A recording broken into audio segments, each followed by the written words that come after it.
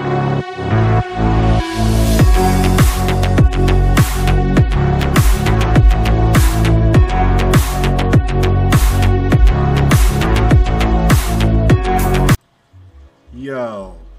what is good, y'all? It's your boy Cody, man, back with another one. What's up, you guys? What's happening? Hopefully everybody's doing well, having a great day, staying safe, blessed, and all those good things above. Okay, man, I ain't been around to see you guys in a minute. I've been having a lot of things going on that I've been having to do.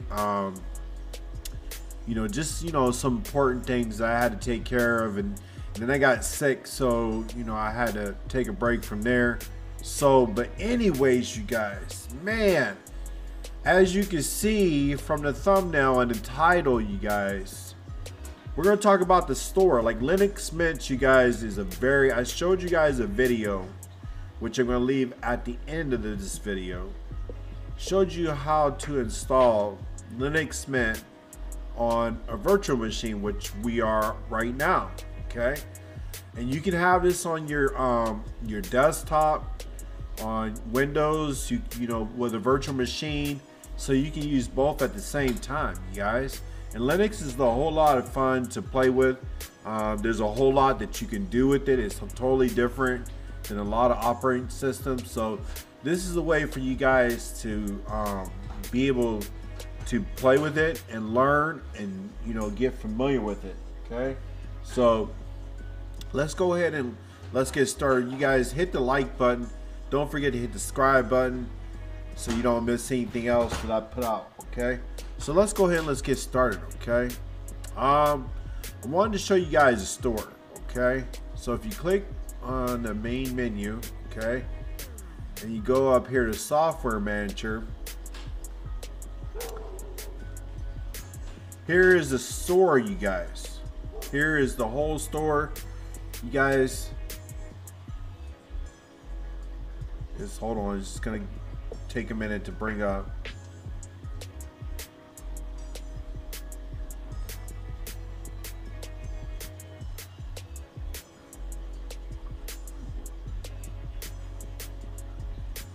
I'll make this full screen so when it does come up, I can show you guys. There's a whole lot to the store.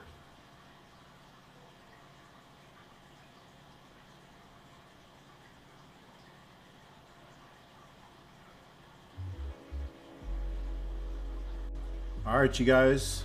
So here we are with the store, you guys.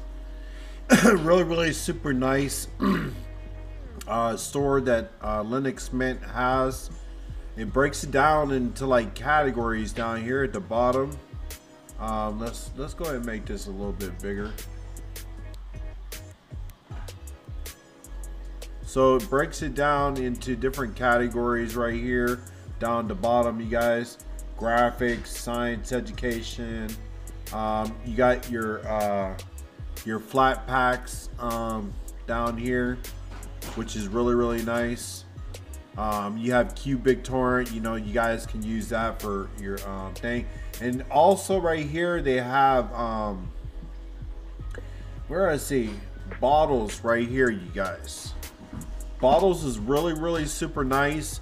I will talk about it a little bit on my channel. You can run Windows software off of this, and it's called Bottles.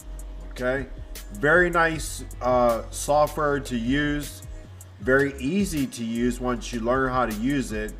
And then you not only can you run Windows software off of it, so that way you can have it on this computer too if you needed to use it.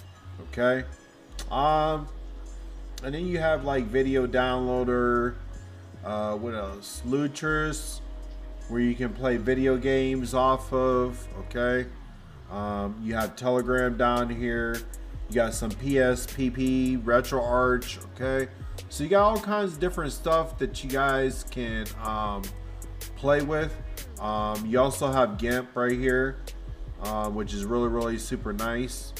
And if you go to let's see, like sounds and videos, you have VLC player down here. that you can use. Let's see what else they might have. You have Kodi right here that you can install straight from here, and all kinds of stuff, you guys. Real nice. And you guys, there is no ads on Linux. No ads, so it works perfectly fine. You know, you have FreeTube here. It's almost like a YouTube app, but I never play with it. So you guys can try it out. Let me know if you like it. OBS Studio, you know, you can still, if you guys play with OBS Studio, which I do use, you know, you guys have that right here. Okay, so very nice. You got Firefox down here, Terminator. That's like, you know, if you want to use it to install stuff, you can get to the terminal.